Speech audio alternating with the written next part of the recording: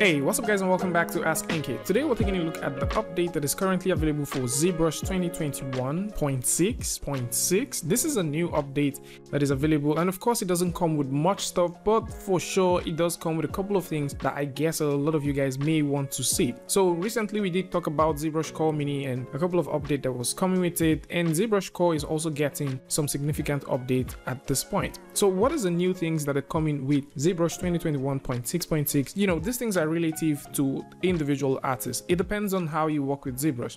So previously we did see an update with the Sculptris Pro. Sculptris Pro is basically what you get when you're working in Blender with a tool known as Dane Topo. So it simply tessellates your mesh once you're sculpting. So in this case, for example, let's say we have a mesh right here. Let's actually turn on our polyframe. Okay, so if we turn on the Sculptris Pro and we start sculpting, see what happens. It tessellates that particular area that you're working with, and you can get more geometry, and this would save you time. So instead of going in and turning your Dynamesh on, you can simply use this, focus on the area that is more important, and get some good results.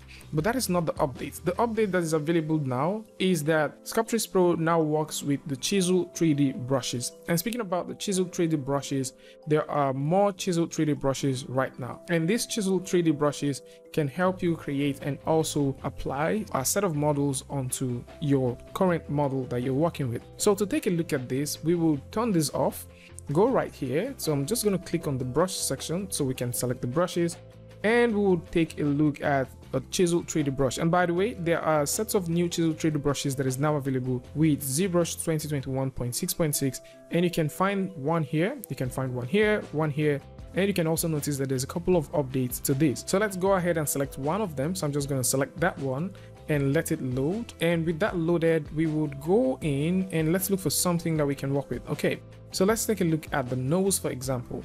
So before now, how this thing works is this simple. Let's turn off symmetry, press X on your keyboard to do that. How this works is pretty simple. You click and drag. So in this case, you click and drag, and then you have it, and you can tell that we have some artifacts happening around here. Now the reason why we're having these artifacts is because we don't have enough geometry around here, and this, in several cases, you might need to go in and start compensating for that, but this is actually something that is no longer going to be a problem. So if you're using ZBrush 2021.6.6, this is no longer going to be a problem, as all these VDM brushes that now exist with the Chisel brush, or that exist in ZBrush, and alongside with the Chisel brushes that you can get, can work with the Sculptris Pro. So if we turn on the Sculptris Pro right now and we go in here and I choose to click and drag, you would also notice that we're getting that result, but not as much. Now the Sculptris Pro is heavily reliant on the size of your brush. So if I also press S on the keyboard to reduce the size of the brush, make sure I have Sculptris Pro turned on, click and drag, and swivel this about this point, you would see that we're getting a much more finer looking detail. So if you're thinking about creating something like this, or you're trying to use the chisel brushes right here in ZBrush, that is also a very wonderful option. So if we go over to the Chisel Organic, which is a very new one, you can also see that we have some stuff. So let's allow this load, and you can also see that we have some stuff, some very interesting things right here. So we can pick on something like the animal theme, and we can click and drag, and you can see that. So we're having very interesting details going in there, and we can just increase the brush size a bit because we don't want so much details.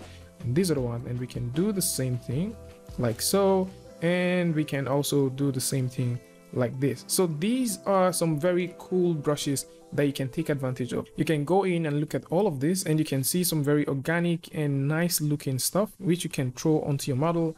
And you can also go over and check out the chisel brushes, or the chisel shapes. So this is also a very cool one that you can work with. So you can select that, and you can also see some very interesting shapes that you can create by simply using this. Now, while we talk about this, there's also some very nice implementations that is currently available. So in terms of working with the mesh extract, right now 50% gray would cut off the mesh extract for you if you're working with that. And for some reason, if you're also working with the Dynamesh, this is actually something that was previously updated, but I don't think we covered that. But if you're working with the Dynamesh now, you can also notice that if you go over to your tools right here and then you go over to where you have your geometry. Down here within your Dynamesh, there is now a tiny button here, and to understand more about the tiny button, if you hold on Control, you will be able to see that. So this tiny button actually helps you get a non-smooth looking Dynameshes when you hit the Dynamesh and once you turn it on. So depending on what you like to create, you can do some very nice things with this. So ZBrush has actually come a long way, and with the 2021 release, there was a couple of cool things that came over to ZBrush. So you know, we did talk about some of those things like the mesh balloon, for example, which is really great. For those who are into creating extra stuff, okay, you might want to use the mesh balloon. And what the mesh balloon actually does, let's just demo this one more time. So what the mesh balloon actually does is, if you have that active, let's also turn this off. So if you have that active, you hold on Control, click and drag, you can make something like this. By just masking, you can create something like this, which is extremely awesome. And you can also go in and you know, just clear this mask out, and you can also make something like this. So this is pretty nice. So this is pretty nice, especially for concept artists. They will be able to do some very interesting and incredible things with this, and I think this is one of those cool stuff. So of course, there's a whole lot of options and a whole lot of things that you can now do with ZBrush, like things like the snake curve, which is pretty cool. We've also seen how you can work with the mesh extrude and also the mesh extrude pro.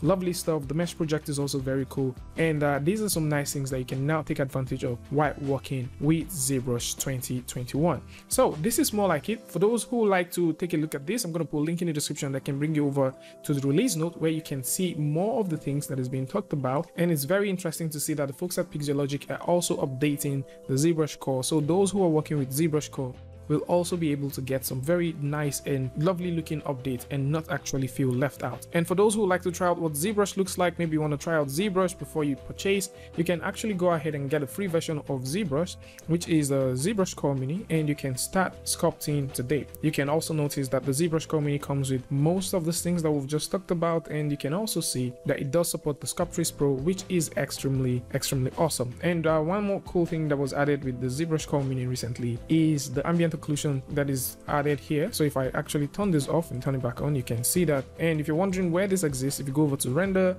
go all the way to preview AO, you can turn this on and turn this off. And this is also something that you can get once you choose to take a look at ZBrushCoreMini and test it out. So link to this as well is going to be in the description. Getting this one is for free. Link to reading this notes is also going to be in the description, so you can check out some of the updates that's been happening and some of the cool things that's been implemented in ZBrush as we speak. Tell me what you guys think about this one in the comment section, and of course, if you like this video or you learned something from this, you can go ahead and give it a like, and don't forget to share with a friend. And if you're new here, it's going to be amazing for you to hit the subscribe button and also turn on notifications so that you don't miss next video or the next update. And I'll see you guys again with a tutorial update, Free Friday, Tutorial Tuesday, tips and tricks, things like this.